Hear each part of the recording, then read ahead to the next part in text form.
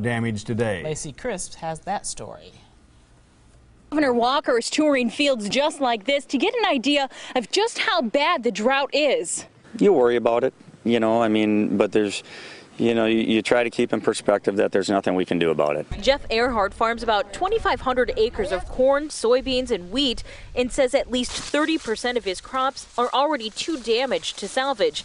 He says now the only thing he can do is pray for rain. We do 45% and the big guy does 55%. Governor Walker toured Earhart's fields today along with other state officials. This isn't just a short-term issue. This has a potential to be a long-term issue, and we want to make sure we're on top of it. The best thing we can do is keep praying for more rain.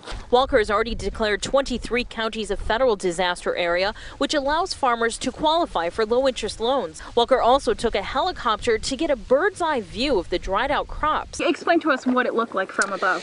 I was just saying about it, spots like this, literally from the air, it looks like you're looking at a golf course and you're looking at sand traps. Such a desperate situation for so many farmers, and your heart goes out to them. And obviously we hope we can give them the help that they need. As for Earhart, he's looking for just one thing. Make it rain. Yeah, you can see that those leaves on the ears of corn are already turning brown, not just curling up, but now they're well past that. Corn's going to be expensive in the next few months. Yeah. Well, warm